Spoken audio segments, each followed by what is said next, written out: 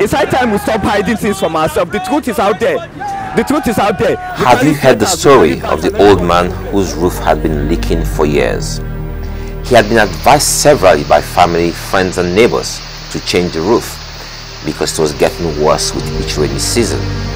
But the old man always said the dry season is around the corner, so just patch the roof and I will manage it until the dry season. He did this for several years until it got to this particular year when the weather pattern changed.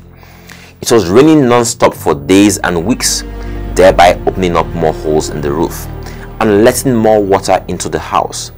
The old man was tired of watching his family place buckets all over the house to collect the water, so he asked his son Abdul to get someone to fix the roof. Abdul told a friend his dad was looking for someone to fix their roof, to which his friend retorted, "We can do this easily and make some money on the side. It isn't rocket science. We'll get some carpenters to remove the old roof and order a new roof immediately, instead of this patching business your dad has been doing for years. At least you'll have a new roof to last you for some years." Abdul told his dad he had gotten a very good engineer to change the roof at X amount of money.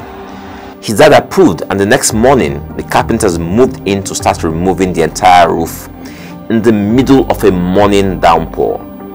The neighbors are all watching from their windows and wondering, who did this to these people? Their whole property is drenched and damaged from the rain.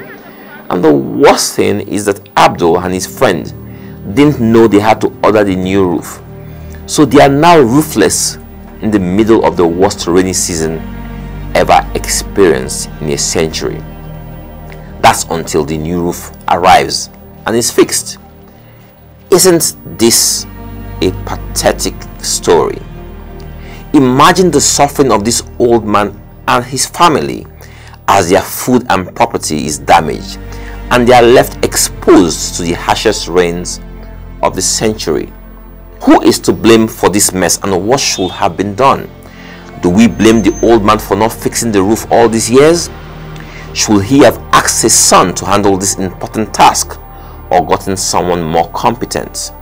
Should Abdul, having been charged with something this important to his family, relied on his unqualified friend and pursued profit?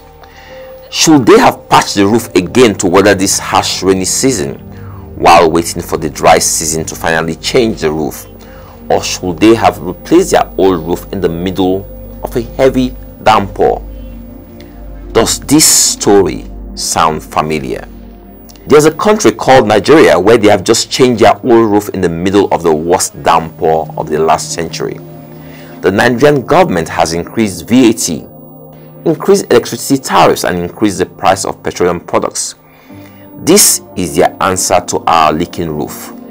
In the midst of a pandemic that has rendered tens of millions jobless and pushed millions into the poverty bracket, who misled the president?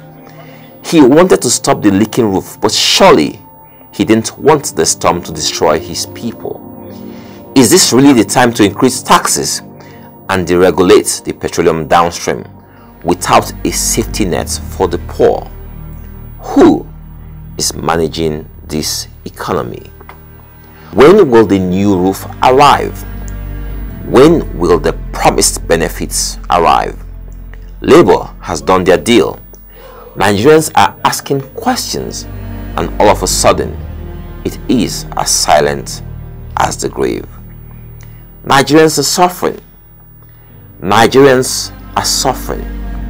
My dear President, Nigerians are suffering.